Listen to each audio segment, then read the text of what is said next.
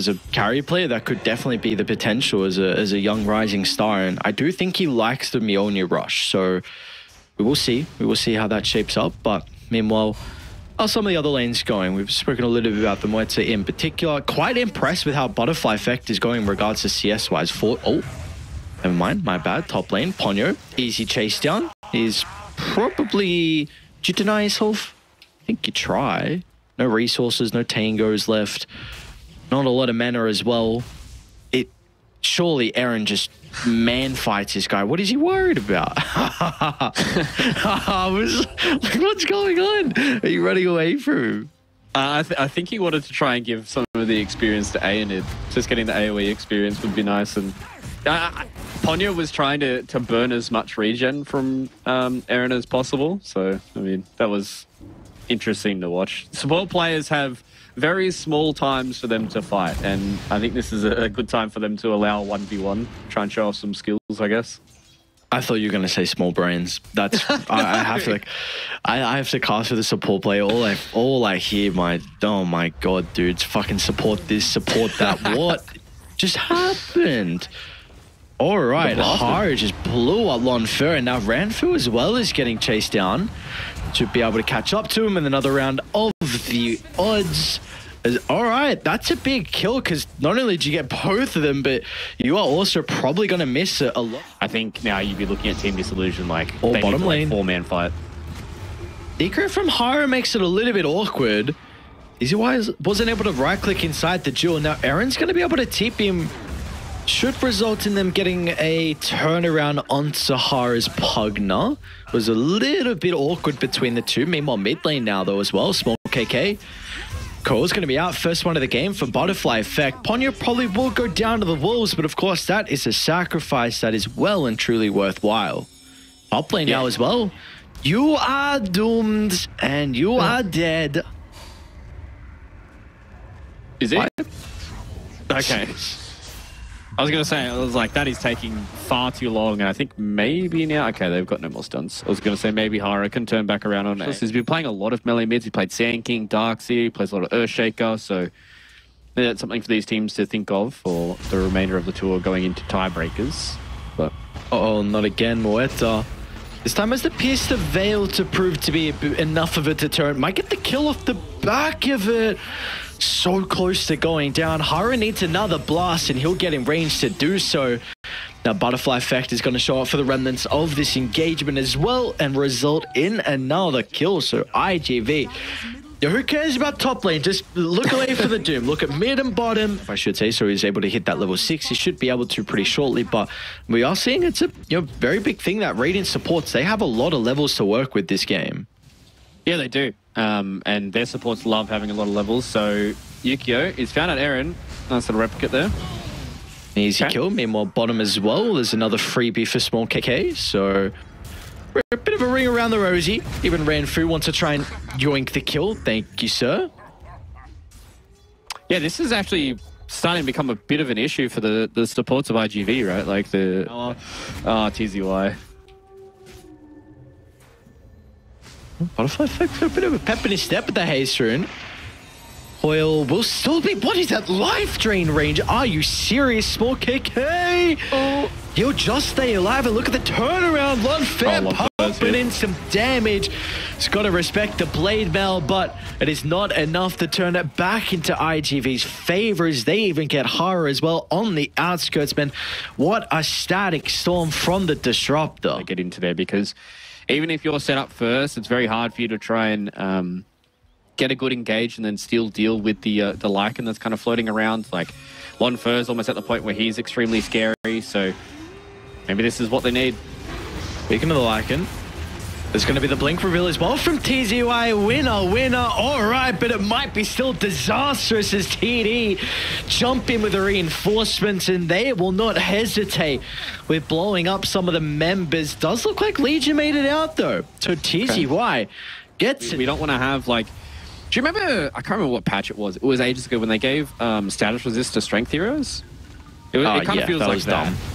It's like... Oh, they're going to go? This stat. Off the left side, that's a really good angle from Aaron. Static Storm sets up for the Doom as well. It's a heavy commitment onto the puck, but it means that Lon Fur can just go to work. This Mweta is really starting to be pretty mighty.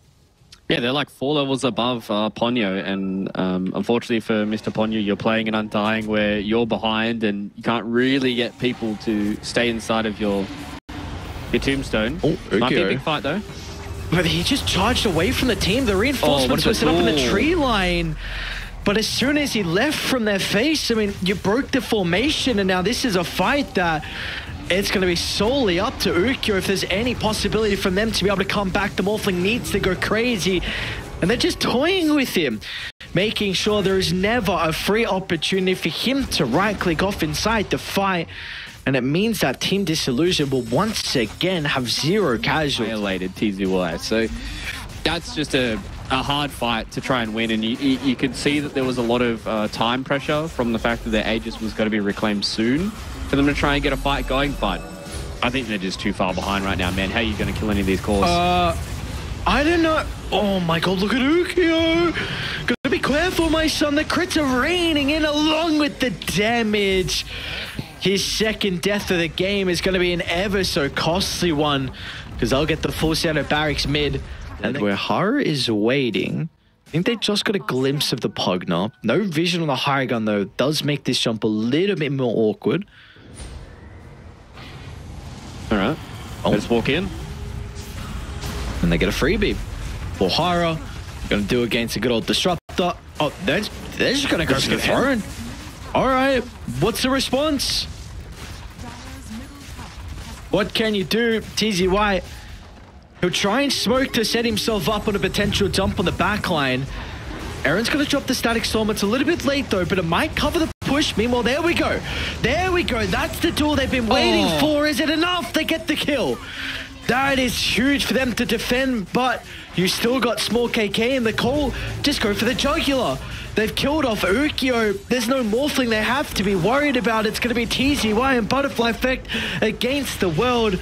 But small KK, along with the Doom, they can turn, beat on the throne. A DC before a GG. All the throne blows up. You hate to see it. Yeah, I mean, they know the game's over. Unfortunately for Hara, just wanted to get out of that. From TD, they just whip out whatever they've got. Like, they just picked heroes, I think.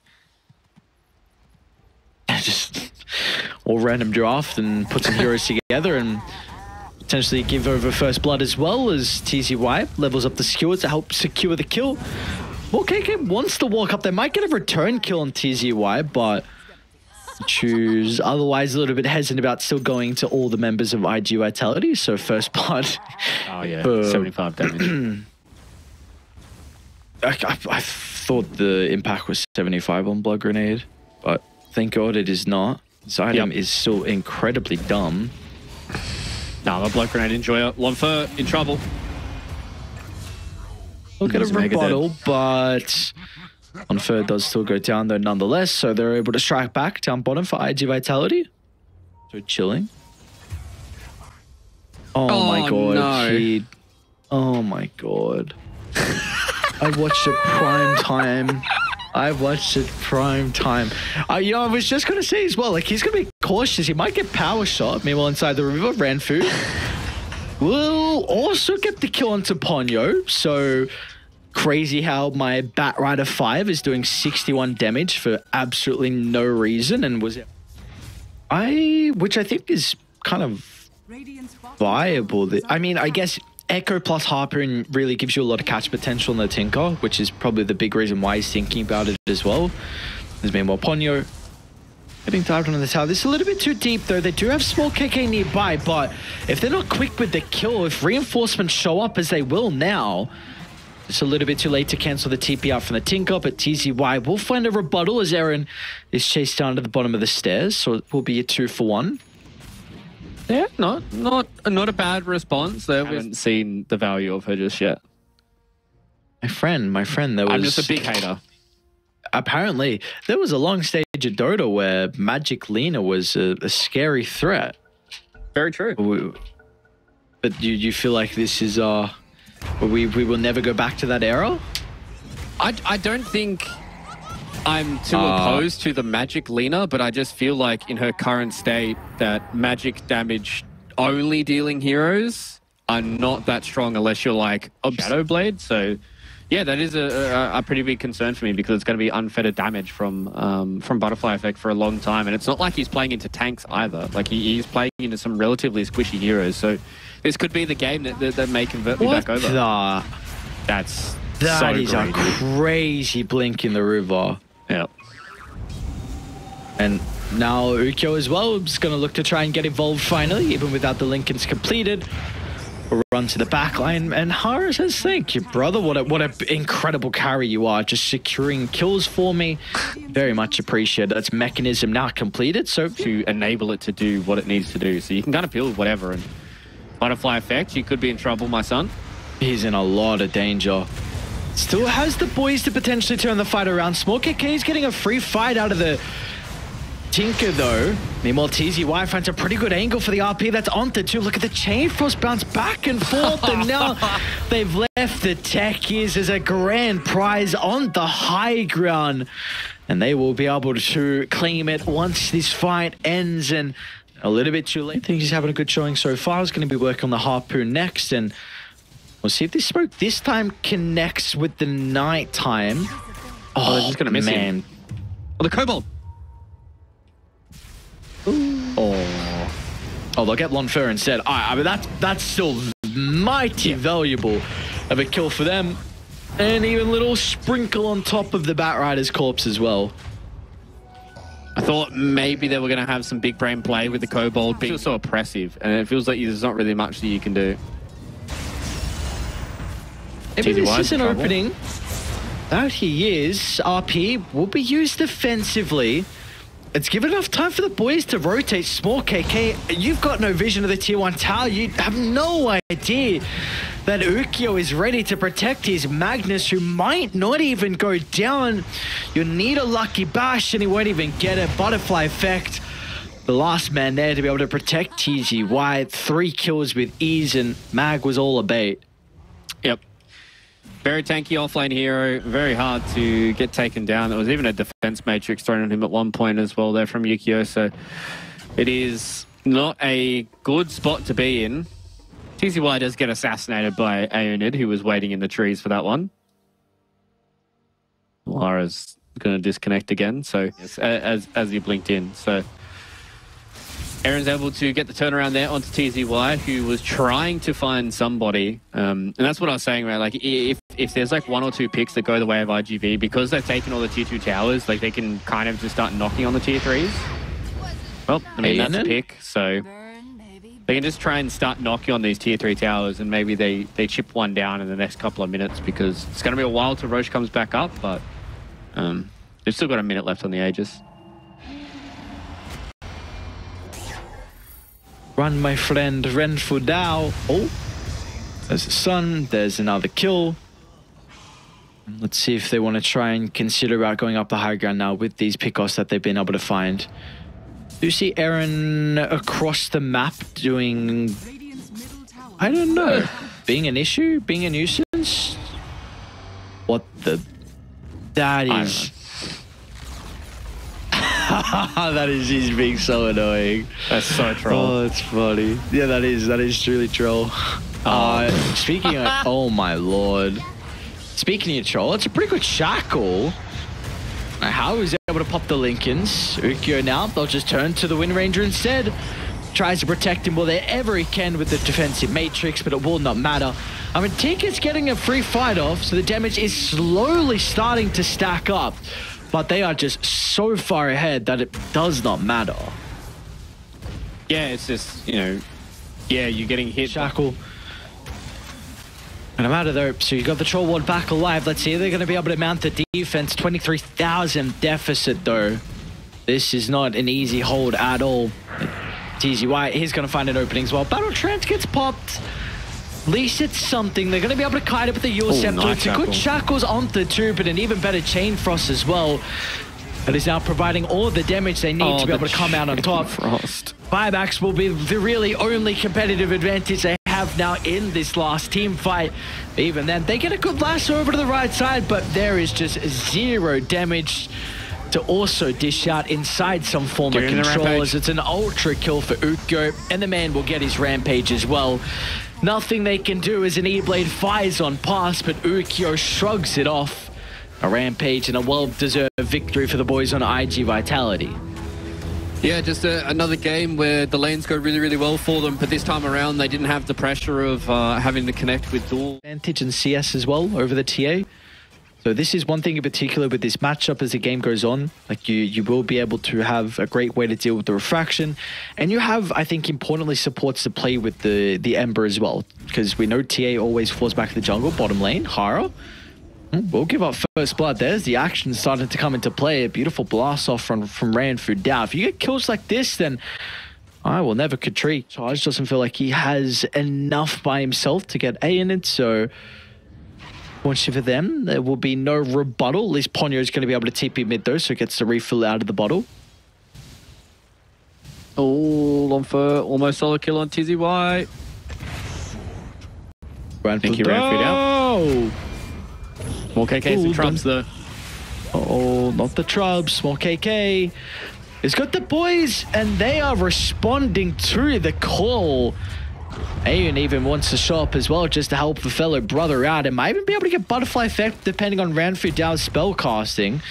A little bit too late to catch up to the Ember, but it looks like they will get Ponyo though nonetheless. Although the good old-fashioned way, but the right clicks. Yeah. That was a good rotation there by TD. If Aaron didn't come in and enchant off the Flame Guard from Butterfly Effect, they definitely would have killed small KK there again. So he lives, they make a rotation, they get themselves some trade kills. Now Hara. Oh no. Needs another. This is a long chase down, my friend. He's got Fairy Fire and 1 charges. Even eats the tango as well. Yeah, brother, you are going on quite the mission if you're going to get the kill. Oh, come on, Duke with the tangos. Are you going to go? Okay, they got him. I mean, he bought some time. Bought a lot of time. Yeah. He wanted to reset anyways, so not the worst there from Aaron. Being a thorn in the side, but now they're making a big rotation here with Butterfly Effect. They need to be rewarded for this rotation though, because it's 4 heroes on iG.Vitality. Looks like they will. So first permanent essence of the game. Butterfly Effect's going to be able to zip on over back to the mid lane as well. So they're having a lot of issues with killing Aeonid right now because of how tanky he is. Double bracelet, drums, full wand. Don't have to have damage to kill him. Oh, he's going to get the kill and probably the double bounty rune as well. He has gone very deep though. So how do you craft a way to get out of this predicament that you are currently in? And it looks just like... him. No way. No. Okay. Man, if Onslaught was back up, who knows what the hell would have happened. But all right, Aeonid goes down. That is a kill. That's a big kill for TZY, considering... For it. They haven't lost all too much. They haven't lost a tier 1 tower, and they may even win a fight bottom as well. Oh, did even on TA. Oh, this is it. A melt strike. Is it going to be enough though? Steps into the trees. They're going to be able to turn to Aeonid, who's making a lot of space. So they get the kill? No way. Aeonid lives to tell the tale, and now Butterfly Effect is in a lot of danger. Yeah. Things are going to start to look dire. You can see some of the issues they have with their lockdown though. It is very hard for them to constantly get these kills. This is a big doom though. Where's everybody else? Where is everyone else indeed? Looks like they're going to be there on die to be able to secure the kill, but I just so for Team Disillusion didn't have the supports nearby to protect small KK. That is, that's a great blast off, but what do you get with it? Maybe now Aeonid. They're going in 1 by 1 though, Fluke. I don't know if this is the recipe for success, because now Aeonid is going to feed his own life away. Second death in a row for the Dino. We were singing praises of him early on, but in fact, I think it's 3 deaths in a row. He is now bottom. With the way that these two teams are playing against each other right now, But Team Disillusion, they're still in the driver's seat. They've got their cores getting to the scary point of the game, and now with Deso available for Small KK, there's a lot of damage. He gets the kill, but at what cost, my friend? This is just a Ponyo. My guy doesn't care about dying when his butterfly effect Ember just runs down 2 heroes. Yeah, I mean, that's a trade that Ponyo will take every day of the week. Oh. Maybe Ramfu? Not bad. Good jump. Replicate as well. Somehow Butterfly Effect is able to get out of danger, and it should close the distance onto TZY. But they would have loved the Ember Spirit, unfortunately, not to be, though, with some quick fingers and quick feet from him as well to get out of danger. So, nonetheless... hard carry like the Morphling, so... Even though the TD are kind of throwing away a bit of their lead when it comes to their other cores, the Morphling still is in a very, very good spot. I think Aenid really wants to try and build towards his BKB. Fortunately now, Eren is in trouble. He's hard to kill, but still are able to get the kill. So I think TD just kind of need to pump the brakes a little bit, get themselves BKB here onto their primal base, and then they can resume their shenanigans. But speaking of the Dino, might find him first. And he will. Nice Dark Pack timing. Stolen Onslaught looks goddamn weird. And now they're going to try and TP some of the members in to protect him. But it's really just Ranfu Dao, which also just feeds himself to the wolves as well. As once again, you just go one by one. You don't have all the members. Small KK is trying to maybe dispatch of Doom once he's connecting down to bottom. But he doesn't have the damage by himself. So... look, when do we get to the stage where you start to 5-man on, or at least take 5-man fights on raiding? Because currently they are not doing that. I think it has to be BKB for Aenid is their first opportunity. But the question is, like, what do they lose before that time? Like, because Aenid's died so many times in these last fights, it's very hard for them to get into a good spot. Might lose Lonfair. He turned into a slug. Uh-oh. I mean, that... and they're going to kill Small KK mid too. Oh, and he's going on across the map! Butterfly Effect will now chain on over and get Eren as well. This is a wild game 3. Back and forth. A lot of kills. 32 and... won't be taken. It's the fight they want to take. TZY is TP'd into this. They have AoE Doom ready. They're going to try and look to use it. Instant jump in. They'll get the first life. They've still got a decent duration of Doom as well off the back of the respawn. They're going to be able to blow him up. Everyone needs to turn their attention to Lonfair. Forsyth gets him out of danger. He's getting kited back to the mines. Going to be cautious. There's a lot set up, and the trap has been sprung. That is what they were waiting for, but still Urkyo, he's ready to go. A lot of essence has been stolen, but once you get the replicate out, there is no escape. Morphling holds him down, turns to the Rubik, and we are finally seeing the true power of a TA and Morph in conjunction together. Yeah, it took a tricky position for iG.Vitality. What is the call? It feels like it feels like Slark needs a lot of items, as he might not have the chance to get them because they're diving deep inside the base. Aenid, an aggressive jump. TZY is going to try and go for the Doom. It's a pretty good retreat out with some of the Force staffs, who's finally been able to lock onto the Dino. So be able to get the kill onto Aenid, but still the rebuttal is there.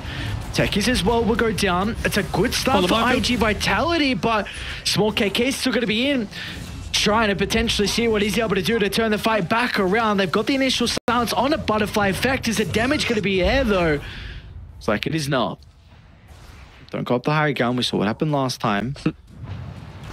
Jungle is not yours anymore. Poke on the Dino, but please get rid of some of the essence. There's a lot of mines. Ukyo. Dude, 4 of them just is down to a quarter of health. They'll get the techies, but what the hell? All the mines. What just happened, dude? The explosive man has done it again. That is his home, and no one will be able to come and knock it down. I can just imagine Sir Actions like screaming and just being like, to the minefield, to the minefield. That's game. Yeah, that's game over. Slark has no buyback. They just lose off the back of Techies. The Bomberman. No way, dude. What There's can you literally do? nothing they could do. There's not. They got relegated off that fight. Oh my god, are you serious? That's going to be devastating. Again, they DC before GG on Throne. No, they're all out as well. They are all out. Not even a GG. Even Radiant are out of this game as well. Oh, what a mess. What a mess.